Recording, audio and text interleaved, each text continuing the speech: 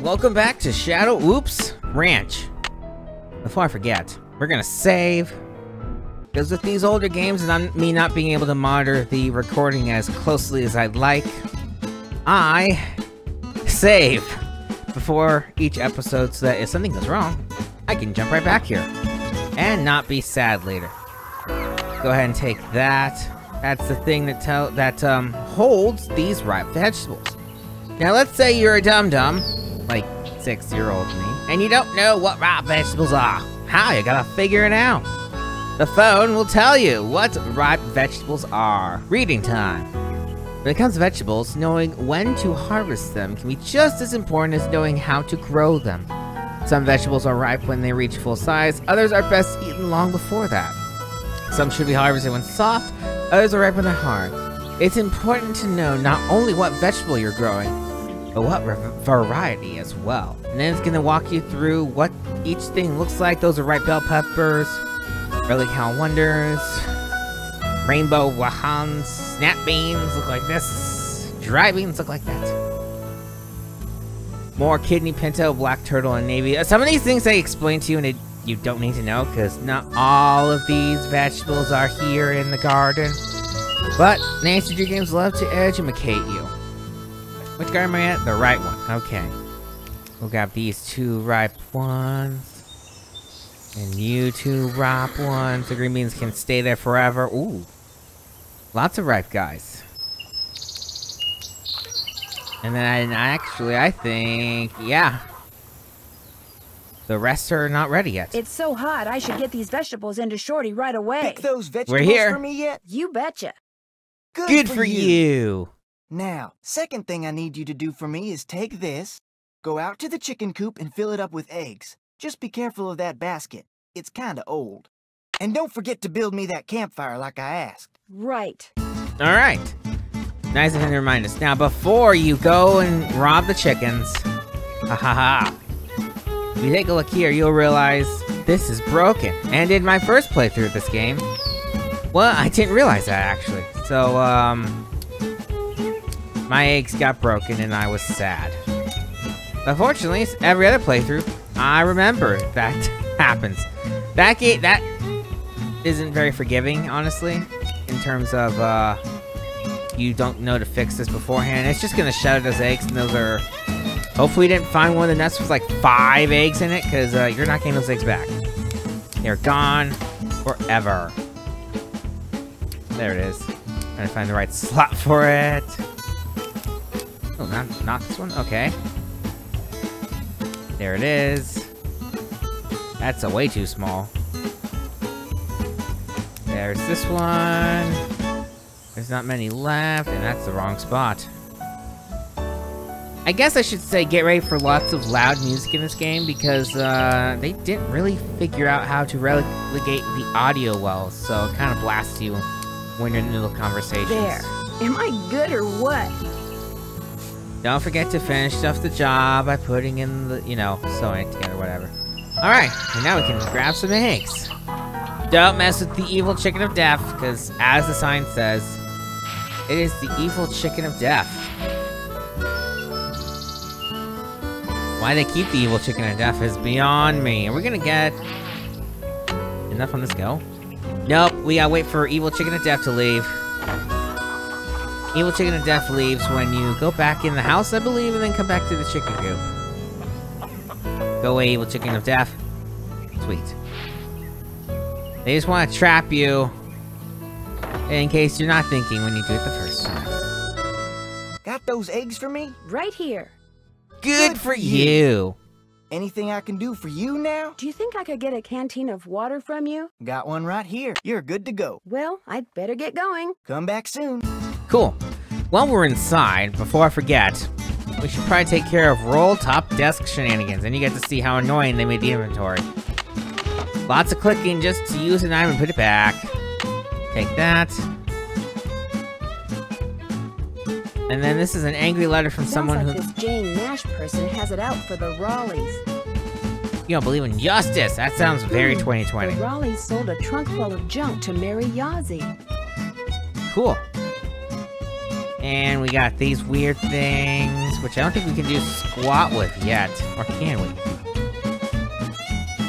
We could if we want. Those are blankets.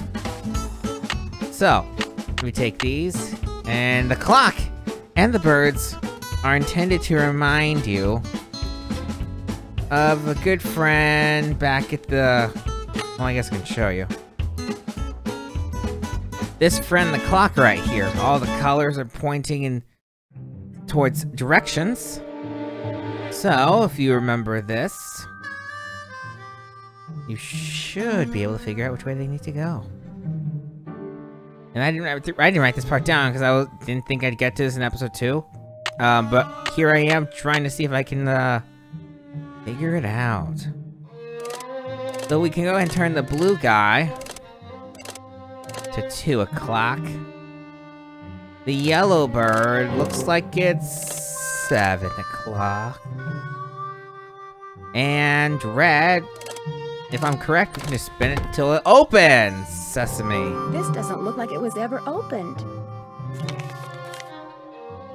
Francis, the Shadow Ranch. As usual, things did not work out like I planned. Just when I get everything fixed just right for you to go looking for the thing I hid for you, I go and get myself arrested. But no matter what you hear, nothing is gonna happen to me. I will be fine and we will be together soon, I promise. Meanwhile, you can keep busy by looking for what I hid. Start by using this piece of paper to mark where all the rock pictures are. They will tell you what to do next. Your favorite flowers, and the flowers on your favorites, start keeping them in mind too. I will leave a message for you in this here cell, just in case they decide to move me to the jail down in Tumbleweed or something. I like vexing your brain, because when you are thinking real hard, like when you're playing the piano, you are more beautiful than anything in the world. I am sure to be out of here before you find my treasure, but in case I am not, know that it is all yours, and that you are more precious to me than 10,000 treasures put together. 9, 12, 15, 22, 5, 25, 15, 21. Dirk. P.S. I do not and never will hold what your father did to me against you. That's nice. This is what's important though. A map. We'll figure out what that map is for at another time. This thing though, you can go, it's one of those push the numbers in, hope you get the right order on your first try kind of puzzles. And the order changes every single time you play this game. So, wow, I got lucky with that one. Cool. Get a little pokey thing for another time. And this is a journal. July 4th, 1882. Got sworn in as sheriff. It was the 4th, so it's like all them celebrations was for me. Which of course they weren't. Francis thought up a song and played it on the piano for me. Was it this song? But it was Purdy. I'm lucky to have her for a daughter. Hereford Shoup come by with a plant he brung from New York, which he calls Harrison's Yellow. It's right dead to me, but Francis planted it out back, give it some water, and already it looks to be on the mend. She's 17 and can read and write good and knows her numbers. Hereford's thinking to marry her, but I said she ain't of that mind yet. Oh, I guess I need to flip the page. March 30th, 1883. Francis has got eyes for a young man named Dirk. She says he's from Prescott. Cappy says when she plays the piano, this Dirk makes everyone be quiet so he can hear her good. I ain't never seen her smile like she smiles now. I told her to bring him to the ranch for dinner, but she says he won't come because he's too shy. I wonder if that is the truth. April 16th, 1883. Got a letter from the sheriff over in Phoenix about this Dirk Valentine, who's wanted for robbing 2 banks in a stagecoach. The picture with the letter looked just like Dirk, who Francis is sweet on. When I showed her the picture, she got tearful and run off. Now, Dirk is gone, and she won't say nothing about where he went. August 2nd, 1883. Dirk Valentine is robbing banks and coaches and trains all over the territory.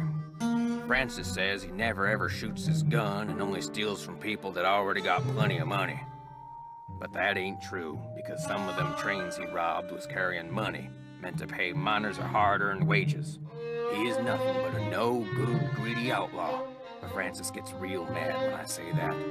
I fear she is still sweet on him, that she sees him when she knows I am busy, and gets letters from him which she hides from me. September 9th, 1883. Got hold of a note Francis sent to Dirk and saw where they was going to meet. So I got a posse and we caught Dirk, and now he's in jail. The judge is coming next week, and I hear he is a hanging judge, so Dirk most likely ain't long for this world. Francis won't say nothing to me no more, and says she never will again. September 13th, 1883. Dirk sent a secret letter to Francis, which Mason got hold of and give to me. I locked it up so she won't ever read it. Francis ain't allowed to see Dirk in jail, of course. If she never sees his letter, maybe she will think he don't like her no more, and maybe she will stop liking him. Francis's ma would have known what to do better than me. I wish she was still alive. September 17th, 1883. They hung Dirk at noon. I thought I would be glad, but I ain't. September 18th, 1883. Francis took Brownie in my big saddlebag and is gone. She ain't told no one where she's going, not even Cappy. But I know she will forget Dirk, and when she does, she will come home because she's a smart gal and will figure out that I did what I'd done for her. January 4th, 1884. My sister says her little girl Ellie got a letter that said Francis went east and is not of a mind to ever return. I hope this ain't the truth, because I miss her something awful. June 11th, 1884. The Harrison's yellow, which Francis said was her favorite flower in the world, is just a pile of brown sticks now. I don't know how to look after Duck and things like that, so it is my fault that it died. I ain't seen or heard from Francis in a year. I tell people she's on her way home, but when I look in my heart, I know this is a lie. She'll never come back to Shadow Ranch. It is my fault. I will just have to find a way to live with it. And that's the end. I really like that they decided to have people read these letters to you, because there's quite a few of them here in this game, and it really adds to just amazingness that it's here. Oh yeah, don't know how to make a fire? I think the game will tell you that too. How to... No, never mind. Bank robbers? Denver bank robbers. Dang, nabbit Dirk, your ancestor. You don't have ancestors because you died. Uh-huh. That's weird. Anyway, we can listen to the radio. You like the radio? Here's the radio. Phoenix and surrounding areas will be hot and dry today, with temperatures expected to reach the mid-90s by 5 this afternoon. After that, temperatures will begin to drop, with a nighttime low in the mid-60s. Most areas to the south and west of Phoenix can expect more heat for the next several days, while areas to the north and east should also expect rapidly developing thunderstorms. So if you're going to be hiking, biking, camping, or horseback riding, be aware that sudden downpours and flash floods are always a possibility at this time of year, and don't go into the wilderness areas unprepared. We've got several livestock auctions in the area tonight and tomorrow. Small animals, including goats, rabbits, and chickens, will be auctioned off at Barney Hall and Apache Junction, with doors opening at 6 and bidding beginning at 7. Barney Hall is located at 1339 South North Street. Also tonight, there's a horse auction at Lobenthal Farms, located on Route 5 in Gilbert. Doors will open at 5 for stall inspection of sale animals. Bidding starts promptly at 7. At 10 a.m. tomorrow, that's 10 in the morning, folks, there'll be video cattle auction over in the Gemstone Room at the Blue Dog Hotel and Rittenhouse, featuring Charlet and Angus breeding stock. Hear that? That's the sound of happy cattle, healthy cattle, cattle whose diet includes Big Pink Mineral Supplement, chelated for easy absorption.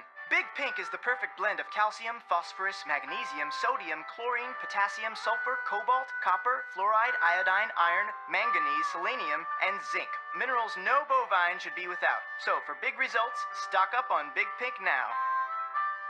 So that's what the weird pink stuff is. And that's all the radio they have, so... where was I? I guess we're building a fire. So, I guess the only real annoying... Well, Wonder who wrote this. not a clue. This must be where Shorty wants me to build a campfire. Worry about that in a minute. I'm gonna steal the bucket. What are you guys... You're saying, the ground.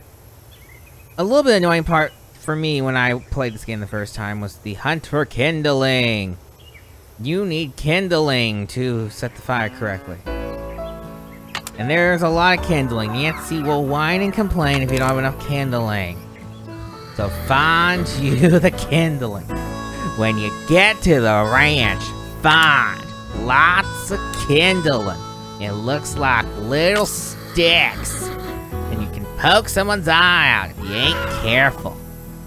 When you get the actually, is this enough kindling? Yeah, I hope it's enough kindling. We're gonna try. We're gonna pretend it's enough kindling. No, you know what? No. We're gonna do probably my favorite minigame when I was a kid. Oops. At least in this game.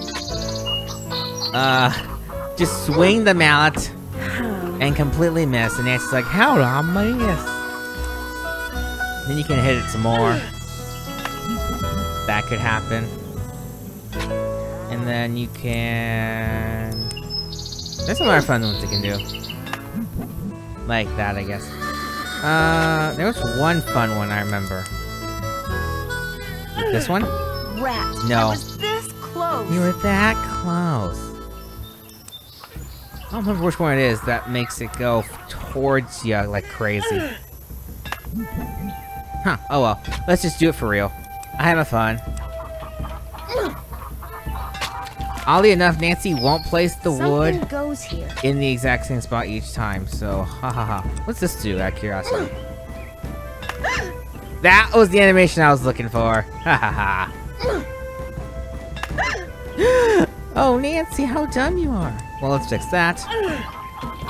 Got the rest of this. Oops. Alright, fine. One dumb thing for the road. And now can we do it? There we go. Got the rest of this wood like a pro, please. The one wood. This is the easiest one. I had to double check my work just to make sure I wouldn't make a fool of myself. Just call me Nancy Paul Bunyan Drew. Nancy Paul Bunyan Drew. Alright, well that's everything. Not everything. We need to fill up the bucket. Cool. Can I get more water? I need something to put the fire out. Got something to put the fire out, Nancy. Let's see. It's better. Actually, no. Whoop, stop it! I want to put the paper down first. So far, so good. Let me put the kindling down. I need more kindling. I was afraid you'd say that. Give the paper back, rats. Alright. Oh, I know which one I missed. This one. Cool. Now we put the kindling down.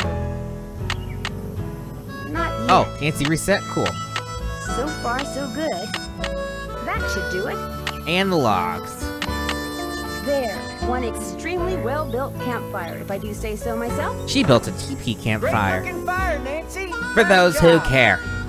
I talked over Shorty. Whoops. Now, double check we don't need to confirm Shorty that we're done. Miss Nancy, how We don't. may I be of service? Well, I'd better get going. Don't be a stranger. I'll be a stranger. Tex, can we do the pre-riding test? I want to do the pre-riding test. Need something?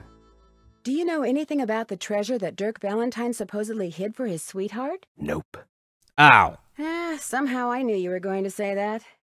May I go riding now? Yep. If you got everything I told you need, and you think you know your stuff when it comes to horses, old Bob's all yours. Talk to you later. Just stay out of trouble.